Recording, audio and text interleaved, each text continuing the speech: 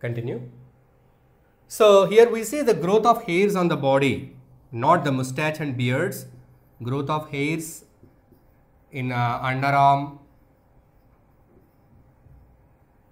and in the genital areas. So these are the various changes observed. Here in case of males, the onset of production of male gametes takes place in the testis.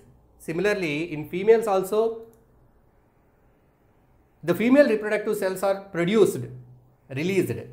Actually, in case of females, by birth they will be having number of female cells in their ovaries. But at this age, at the time of sexual maturity, these reproductive cells mature and they are released. The release of ova is initiated by some kind of process called as menstruation. So the onset of menstruation is an indication. It shows that the egg cells are released in the females. Menstruation starts in the girls. So these are the changes. All these changes do not happen at a single time in a single person. These changes may happen slowly, take some months. So you are aware of the changes that are happening in your bodies. Sometimes at this age, the people are worried, tensed. Some of the adolescents, when they find some pimples, they are tensed and worried. They feel that something happens to their body. Some people, when they see that the beards are grown, they feel shy. They cannot go and play with other children. Some people, they are worried why the beards are not grown. They may feel that they have some problem in their bodies. It is because these events are based on hormones. Hormones are controlled by our genes. So it will not happen similarly for all the people. It is different for different people. Depends upon the production of hormone in their body. It depends upon the genes that are present in their body and of their parents. Some people will have very thin hair on their face even. Some people will have very less beard, less number of hairs. Some people will have very thick beard, very stiff hairs, very thick mustache. Some people may have very less. So it is not a problem. It doesn't mean that the sexual maturity is not being attained. So here, the people, those who are in adolescent stage, they need not worry about all the changes here. So all these changes are given in your books. They are brought to your notice, that is to remove the ambiguity in your minds, because you may be gathering such information from your friends which is very confusing and not appropriate. So you will be having faulty assumptions, wrong assumptions about your growth patterns.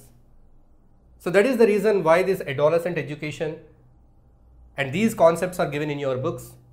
That is to make you aware of your body, the changes that takes place in your body. So all these changes are very natural. So one need not worry about the changes, okay, these changes are not happened to me. And one need not worry, oh, all these changes are happened to my body is changed. So you need not worry. This is a very natural thing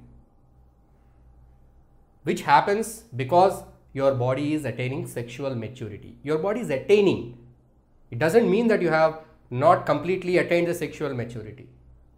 A girl who is able to menstruate and produce the egg cells, very soon she cannot participate in reproduction.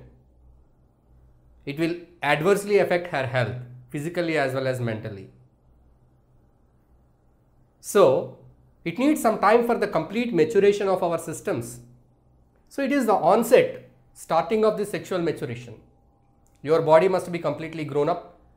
Your mind also must be completely grown up. That is for the production of babies. That is to reproduce. So here the reproductive cells are produced, male reproductive cells by male cells, you call it as sperm cells, and females produce female reproductive cells called as ova or egg cells. So these cells are to be transferred. Fusion should take place for reproduction. Where the fusion takes place? in case of some animals, the fusion takes place in the environment. Like in frogs, male frog and female frog releases their cells into the water, and in the water the male cell fuses with female and egg is formed in the water. But in most of the cases, higher animals including human beings, fertilization takes place in the body of female.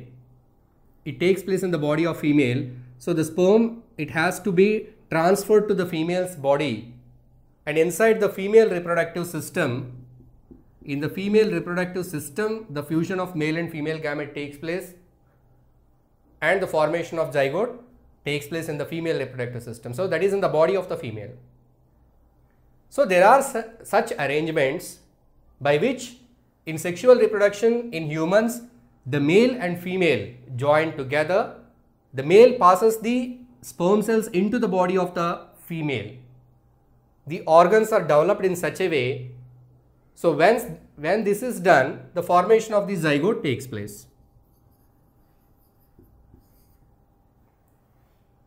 In the female body, there are such arrangements, there are such organs that is to accommodate this zygote in the female reproductive system till this zygote develops into a baby. So that the whole process is called as pregnancy. So the female body is designed in such a way that it can accommodate the zygote from a very small single cell zygote to a completely grown up baby.